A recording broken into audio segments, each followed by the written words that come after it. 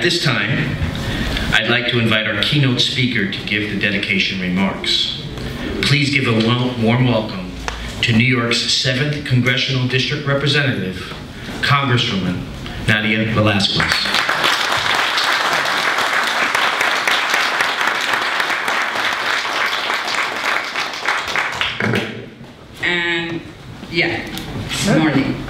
Good morning, everyone.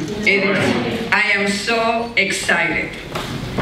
I am so thrilled, and I am so proud that today, as a community, we gathered here to write our own history.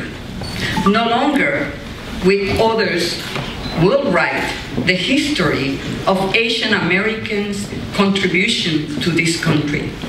No longer, and Juan, you said something really important. When you were in school, you did research about the suffrage and the fight to get equal rights, voting rights for women. Yet, you didn't know about Dr. Lee, Mabel Lee, role and contributions.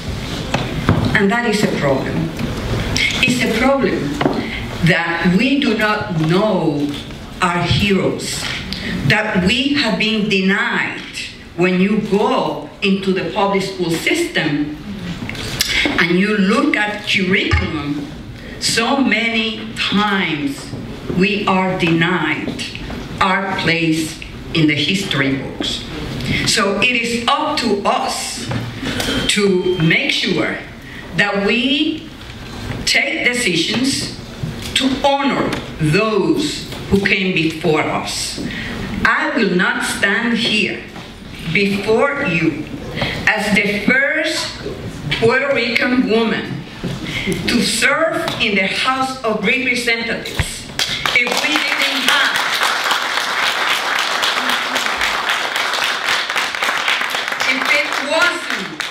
for the contributions and the role of people and women like Dr. Mabel Lee. I stand in her shoulder. And so, when students, Asian American students, go to school or pass by the Postal Service, it is important for them to see themselves, to see that there is a role for the Asian American community to play, and the contributions that the Asian American community has made to this country. It is important for those who are in position of power to know that this is a nation of immigrants. Yes. That diversity has been the strength of our nation.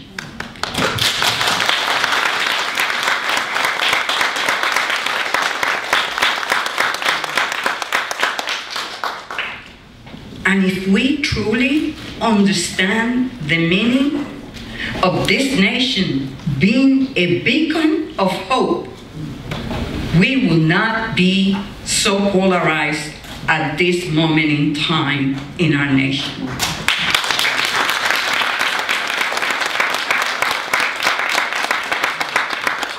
So it is our responsibility, each one of us, to reclaim our place in this nation, in the story and the history of our nation. Look at the Legion. How many of these men and women have fought, making the ultimate sacrifice to defend and protect our homeland. They fought for the liberties and the freedoms that we enjoy. It is our responsibility to recognize their valor and their contribution. And so, when we are gathering here today, in this small, wonderful church, the important thing to realize is the historical significance of this First Baptist Church and the role that a woman, Dr. Mabel Lee, who education was in economics, and yet look what she decided to do.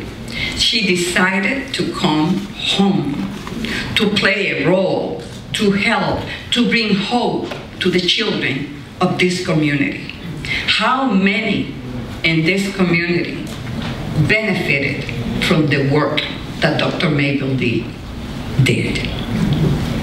So I am so thrilled that after being in Washington last week, come home and be in my community to celebrate the contribution of a remarkable, remarkable Asian American woman. But it is more fitting and more rewarding for me not only to pass the legislation, but to be here today honoring her at a time when record numbers of women ran for office and won.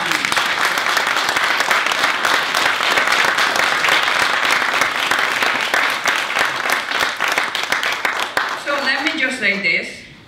The U.S. House of Representatives will never be the same. Over 100 women got elected, and now will be responsible in making sure that we bring back to the legislative vocabulary compromise, the word compromise. You know, you will never get a perfect bill. I introduce a bill, and then we sit down and negotiate. So for the last 15 years, if I introduce a bill, the other side didn't want to do anything. Now with the women in Congress, we are more prone to sit down, put our differences aside, and get results for the American people. That is what the American people want us to do, and that is what we'll be doing.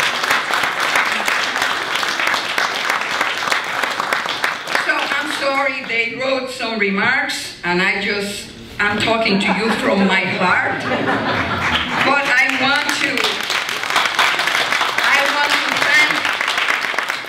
thank the U.S. Postal Service for helping putting this event together. And I also want to recognize Senator Kirsten Gillibrand, because she introduced the companion bill to my legislation in the Senate, so that President Trump signed this legislation honoring Dr. Lee. So what else can I say? She was a trailblazer. She was a pioneer. And when we look around in this room, we see so many incredible people. From Virginia Key to Jenny Law, Mr. Ng, all of you, Susan Stetzer, everyone, you reflect the commitment and the spirit of Dr. Mabel Lee to make sure that we provide a better tomorrow to our children. And that is the ultimate commitment that we can make. She maybe could have gone to work in corporate America next door, Wall Street, but yet her heart told her something else. She wanted to come here to experiment, to show that when you put together a holistic approach that will deal with issues from child care to education to health care, that we will get a stronger community. And Chinatown is a vibrant community today because of the work of Dr. Mabel Lee and the many other who follow her footsteps. And that is the commitment that we have to make, to renew our spirit, to renew our commitment, to make sure that we're gonna leave a Chinatown better than what we got. That is the commitment that we have to make to every child in a nation that is so wealthy, in a nation that is so powerful, that no child should go to bed hungry, no child should suffer because you don't have access to health care. And that is all we want to do in honoring Dr. Mabel Lee. Thank you very much.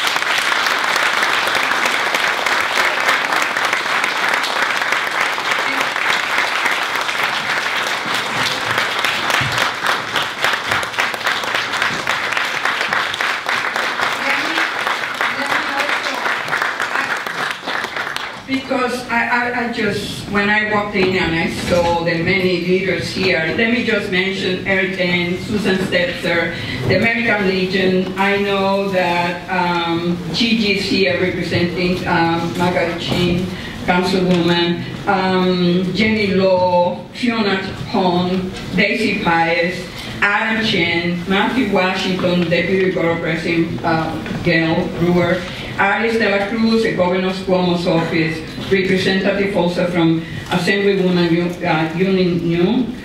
Thank you all, and of course the United States Postal Service. Thank you for your presence here. Thank you for coming together, and thank you for renewing your commitment to make sure that we make this country continue to. I just want to remind you something. No one has to make sure that we make this country great. This country always been great.